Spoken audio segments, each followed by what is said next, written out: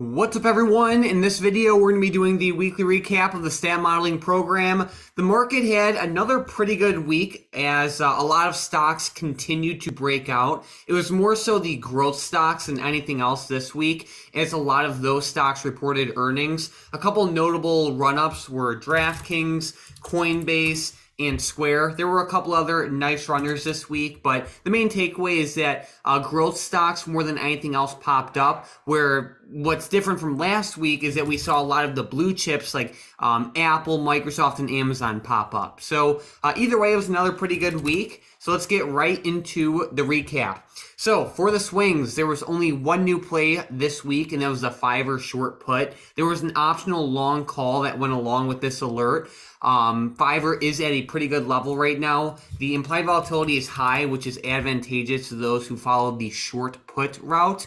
But either way, for those of you who even got the long call, Fiverr is extremely oversold. In my opinion, they are a solid company and they have a lot of growth potential for the long term. But this is more of like a short to medium term trade anyways. So looking more at the technicals, it is extremely oversold. We are seeing nice volume come in, and there's just like positive momentum across many stocks right now, especially the growth stocks like Fiverr. So we'll see how this one plays out. The setup is looking pretty good though.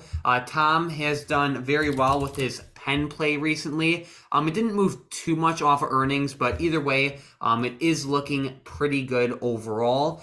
We do have a couple other plays in the works, but as those get updated, we will, obviously talk about them once we close them out.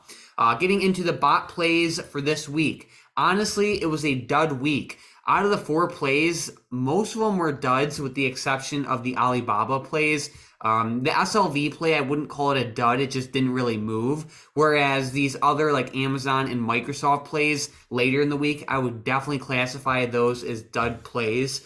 Looking at these stocks, like let's say we look at Amazon specifically, it has been very, very overbought in the short term, but there's just been like an overwhelming flood of buyers into the market lately, which even though Amazon's overbought, it didn't really fall off. Like, yeah, it pulled back a little bit, but we didn't see like a sell-off that we normally would see in these setups just because there's so much money flowing into the market right now. So nonetheless, I would say a decent amount of the plays this week were duds. That's just a part of the game, is how it works. The bot has done very, very, very well over the past couple months, but like all software and all strategies out there, sometimes you have a losing week. I would definitely consider this week a losing week, but on the positive side of things, Alibaba did pop up quite a bit on Tuesday, which was awesome to see. The bot did an absolutely amazing job catching that trade. So that was awesome.